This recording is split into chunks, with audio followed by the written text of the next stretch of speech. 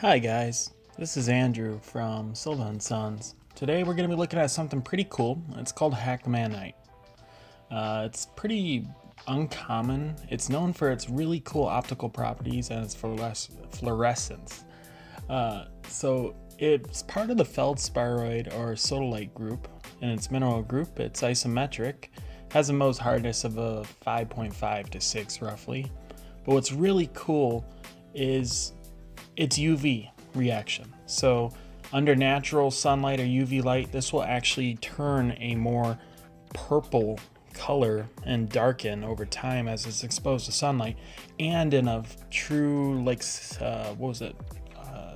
200 or 365 nanometer black light, it will glow like crazy. It also has a little bit of calcite in there. You're going to see those bright spots that look sort of white. That's going to be calcite. The Hackmanite is that bright red spots.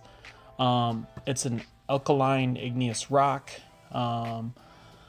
It's pretty cool. You don't see it too often. We're getting it out of Afghanistan as of late, and it's more recent of a find. But it really only came around a few years ago. It's one of my favorites. Great thing to look at and pretty cool how it just glows like that. If you have any questions, you can give us a call. Our number is 616-396-2116. We're open 10 to 5:30 Monday through Friday, Eastern Standard Time in Holland, Michigan. Y'all have a great day.